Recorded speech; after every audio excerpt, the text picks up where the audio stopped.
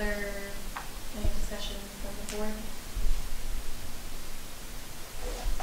Open it to the public. Ron? Yes, as I remarked earlier, as the Fire Commissioner for the County Service Area 13 and a member of the Marinwood Fire Commission, it seems rather ironic to me that Marinwood has approved paying San Rafael basically $100,000 a year to provide a chief officer, and have San Rafael the pleasure of having Marinwood cover North San Rafael at no charge.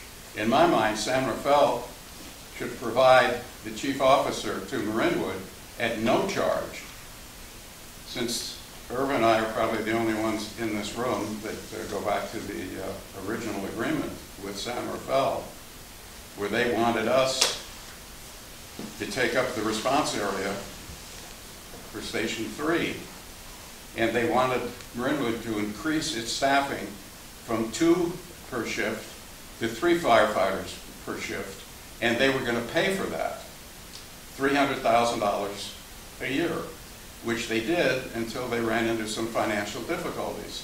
At that particular time, the Marinwood CSD board, in my mind, didn't have the guts to tell San Rafael to take a hike. We're going back to a 2-person engine company, since you're not going to pay for the 3rd person. Take it or leave it. And I think we should present them with the same alternative now. We shouldn't be taxing your taxpayers or mine to provide fire protection for the city of San Rafael when we could have an automatic aid agreement with San Rafael, and we have an automatic aid agreement with the Novato Fire Department. When we need help, we'll get it. And there's no reason our taxpayers should subsidize the San Rafael Fire